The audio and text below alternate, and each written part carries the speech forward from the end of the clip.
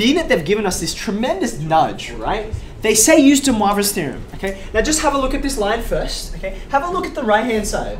Do you see that even without having been told, use de Moivre's theorem, there's a big fat clue. In fact, there are two big fat clues that tell you, that should sort of signal de Moivre's theorem based on this right-hand side. What are the two clues? Look at it, yeah. The angle is times by n. Yep, very good.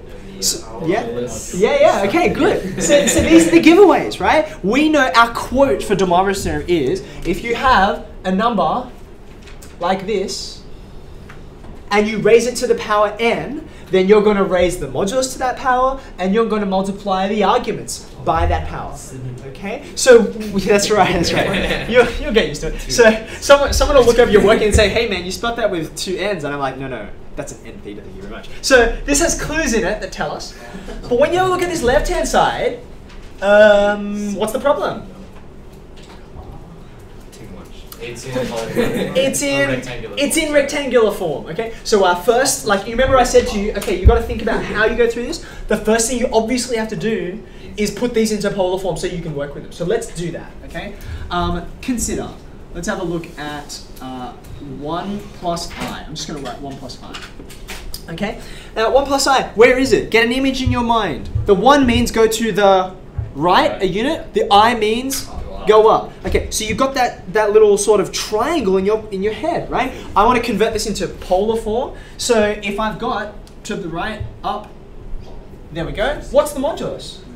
This is 1 root 2, right? Root 2. So there's the modulus. What's the argument?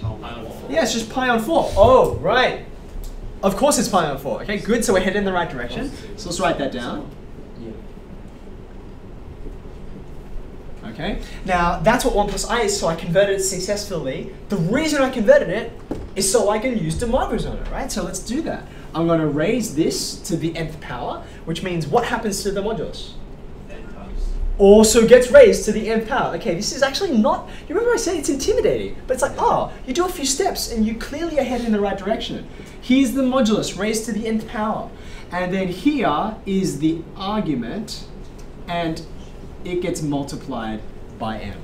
Okay, yeah, you're with me? Yep. In exactly the same way, also, 1 minus I, okay, think about where that is. You still went 1 unit to the right, and then you go 1 unit down, right? So you got the same triangle, but flipped over. So 1, 1, same modulus, but what's the argument? Negative. It's negative pi on 4. Yeah. Okay, so let's go through this. This is still root 2. This is cos of negative pi on 4 plus I sine of negative pi on 4. Yep. You can go ahead. You can apply de Moivre's theorem to it just like before. I should have said that, by the way, by de Moivre's theorem. I'm going to raise this to the nth power. Do you see this is not actually that bad at all, right? It's not that bad at all. You've got here minus n pi on 4, another minus n pi on 4. Okay, so now tell me what to do. Come on, you've got all the pieces there. Add the 1 minus I. Okay, so there's a couple of different things, and I think I sort of have to do both of them. I'm clearly going to add these things, right? Clearly going to add them. Right? So I can say, therefore, the left-hand side of this result that was being given to me is going to be this plus this. Do you see that? So I'm going to have this one out the front. I just want to do the straight substitution. This one after it.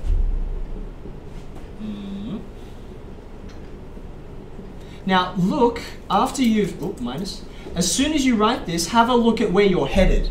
Have a look at the result you're headed towards, okay? What's going to happen? What has to happen? Factor out. You have to make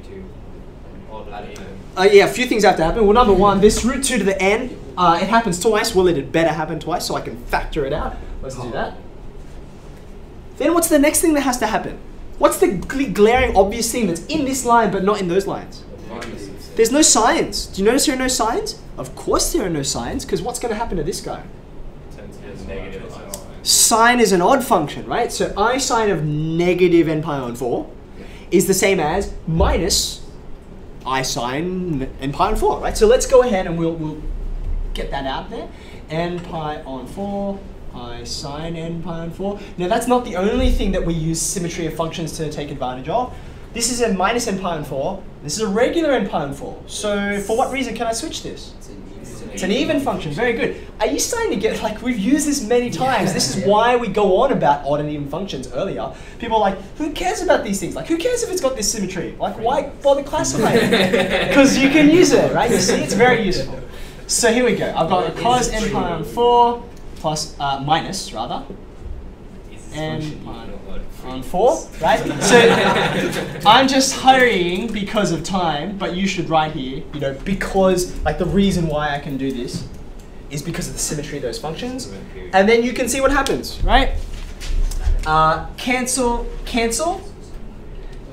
Cos n pi on 4 plus cos n pi on 4 is 2 cos n pi on 4. Are you happy? I'm not even going to write that line because it's just that line.